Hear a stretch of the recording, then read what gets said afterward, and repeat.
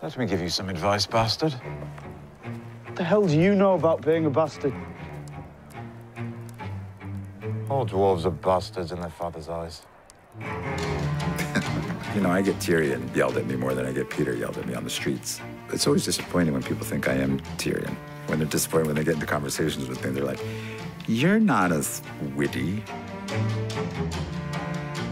This damn show has made my life is so great and ruined me in so many ways. You're a clever man. But you're not half as clever as you think you are. Still makes me more clever than you. When I first heard they were interested in me for a fantasy show, I went, ugh, no. Especially being my size, and I'm not really interested in portraying a fantasy of a person. I'm an actor. I like to portray real people. And sometimes in the world of fantasy, that gets lost. This was the opposite because of the relationships between these characters, because of who Tyrion is, how flesh and blood he is. It's the most realistic show that I've ever done that also happens to have dragons and dead people walking around in it. When I was a child, my father told me the lost dragon had died a century ago. But here you are. I think a lot of fantasy is heavy on the dragon and light on the character. We're the opposite. Next time I have an idea like that, punch me in the face.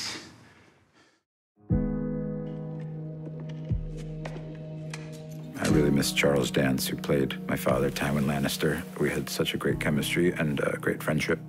Tyrion. Despite our on-screen relationship. The greatest thing about Tyrion, for me, the actor, is I think I got to work with everybody, which is not true for all the characters. I'm very fortunate to work with the greatest cast. Everybody is so professional and so incredibly kind and generous to their fellow actors. There's not one bad apple in the bunch. There never has been. And we're at the end now, so there never will be. And this crew is the greatest crew I've ever worked with. We're a family now. We just have real love for each other. Tyrion has become so close to who I am, and I look up to him. He just wants justice in the world. He wants to fight for people who don't have a voice. Will I really be able to ride? You will. Why do you want to help him? I have a tender spot in my heart for cripples, bastards, and broken things. He's just a really good person. Pod. There has never lived a more loyal squire.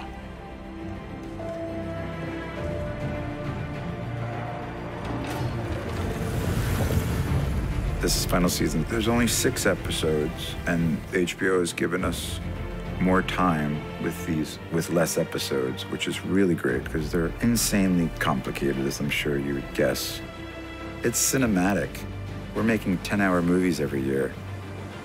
We're so privileged to be part of something like this because it's beautiful, no matter how hard the days and how long the days and how much makeup you're under or whatever it is. When you're involved in something great, something you're going to be really proud of, it's just this feeling you have. It's like being in love. It's going to be very hard to say goodbye to play Tyrion.